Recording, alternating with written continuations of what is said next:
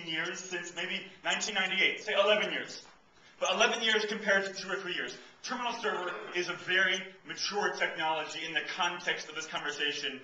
We as an industry know how to do it. There are 80 million terminal server users in the world. 80,000,000. There's a lot of users, a lot of administrators, a lot of people, forums, conferences, reference architectures. There's a lot of stuff out there. And of course, notice these are the words of our proper terminal server user. This is the proper way to do things. Terminal server is not this crazy new fad thing that's going to disappear. So these are these advantages we have for terminal server. Now, the terminal server people are going to list disadvantages. If you take a terminal server person, how many people here are terminal server, you hate VDI? It's okay. Turn the camera towards the side for a second. So point the camera right over there. Okay, raise your hand. How many people hate VDI? You're not on camera now. Okay. So a terminal server person who does not like VDI is going to say, disk space. All these hard drives of all these computers, if I'm pulling them into my data center, now I'm paying expensive SAN disk space. Now, yes, different products, like we talked about, VMware's View Composer with linked clones, Citrix Dynamic Provisioning Services, EMC and NetApp deduplication. There are things to reduce that down. But we're talking about from the view of a terminal server, a fan of terminal server, these are disadvantages that they see in the VDI world. How about these management nightmares? If I have VDI, that means I'm running all these desktop operating systems. So now I have to deal with Patch Tuesday, and I have to deal with antivirus, and all these kinds of things that people don't really deal with as much in terminal server environments. It's interesting because, again, you're still patching terminal servers, but you're patching one server for 50 users instead of all these individual users. Again, we'll talk about this. Remember, this is not necessarily what I'm saying are disadvantages of VDI. This is what the terminal server people think. These are why VDI is crazy. And that's what the bottom line is here. With VDI, you spend a lot of money to have the same problems. People like to say that VDI, you spend lots and lots and lots of money buying licenses and servers for all the users and storage to get the worst of both worlds. Because now you cannot use it offline, you cannot use it with your graphically intense applications, and you still have antiviruses, and your users are still breaking things, and you still have disk storage. So all that money you pay for 2 times the problems. Now, in the economy we have today, if there's worries at your company that maybe there's going to be some reduction in redundancies of employees, maybe spending money to double your problems is not necessarily a bad thing. But this is the view. So this is the terminal server view of VDI. So now let's look to VDI. Yay for VDI! Yay for VDI! Yeah. Oh, interesting. That was more than terminal server there. So yeah, yay for VDI, right? So the young hipsters who love VDI, what reasons do they give for loving VDI? Well, there's some interesting things. Again, the real reasons, let me go back one. The real reasons why do we love VDI? Management, access, performance, security, right? But we're not counting that because that you also go to terminal server. So we're talking about the specific advantages of VDI over terminal server environment. So the first one is this live migration of virtual machines. Now this is not maybe a big thing necessarily, but the fact that every single user session is its own consolidated virtual machine, I can move that around, and that allows me maybe for higher availability, maybe for flexibility in load balancing, the VM suspend resume. You might make an argument there's better resource usage, because the user can disconnect from their VM, and in terminal server, the user disconnects and the session's still running on the server. And it runs, if we want to make the session not run on the server, we have to just log the user off and it's gone. Here we could actually even suspend or resume it. And so maybe they disconnect, it puts it, does a disk, the memory, suspend, creates a hibernation file, puts that on the stand, then it can stay there for a few days, the user connects back again, picks up right where they left off. I'm not saying that's something we have to do, but it's an option. And because each user has their own self-contained virtual machine, we do get some interesting advantages with this technology.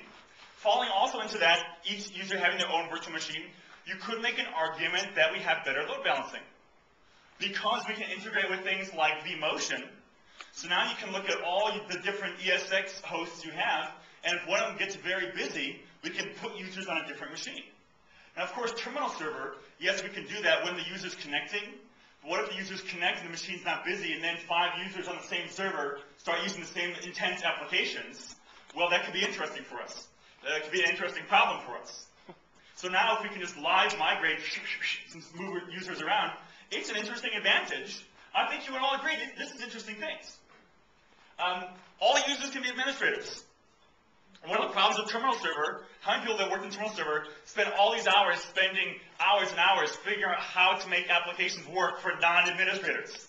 Because we can't make our users administrators because they break everything for everyone else. Hey, no more. All of our users can be administrators because the virtual machine is our security boundary. And if they break it, they only break it for them. Another thing is with application compatibility. Now, finally, all these terminal server application compatibility problems go away. So still server-based computing, but no more problems with application compatibility. And then the final advantage of VDI, actual competition among our vendors. Citrix in the terminal server space was an absolute monopoly.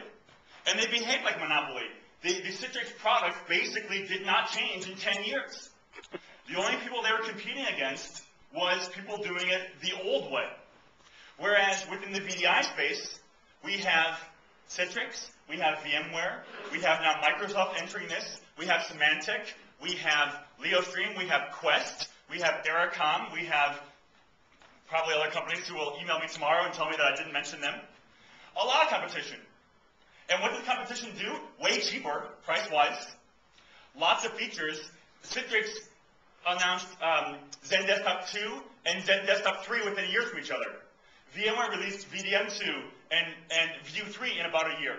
So the competition among vendors means there's a lot more innovation and a lot more aggressive pricing in VDI. So there's a lot of interesting advantages, very specific advantages of VDI that we don't have with terminal server. So the VDI people say, that look at these great advantages. And look at these problems with terminal server that aren't there. Do you like these advantages? Do you agree with this? Yes, everyone? I know someone who does not agree. He says, wait, wait, wait.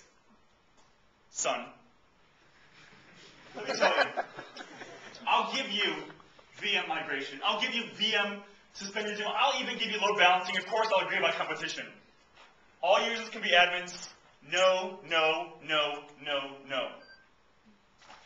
In Benny's case, nein, das ist nicht richtig. Das ist scheiße. So, he says all users cannot run as admins. I mean, yes, it's technically possible, but if you want the real job security for yourself, make your users admins on their boxes. And your work will never end. Something like, there's a guy named Rick Mack. He works for Quest Software out of Australia. Brilliant, brilliant, brilliant guy. He says that something like 97%, I don't remember the exact number, high 90% of Microsoft security-related hotfixes are only vulnerabilities if you're logged in with admin rights. If you're logged in with user rights, no problem. And in general, allowing users to run as admins is crazy. Now, what we find is a lot of VDI people think, okay, it's easier to let our admins run as users than it is to try to do the work and figure out the real solution for them not to run. But this is something that if your users run as local admins, good luck. That's crazy. So we don't want to say that as an advantage of the original server. Other than that, I think we're okay, except non-TS compatible apps can run. Where was it? Someone over here, when I was saying that, would whisper to the friend, I think that's not right. This is also what Benny would say. Non-terminal server compatible apps would run. Now this is interesting, right? Because everyone knows there's problems with application compatibility in terminal server, right? This is true. But what's interesting is these problems, these applications that do not work on terminal server,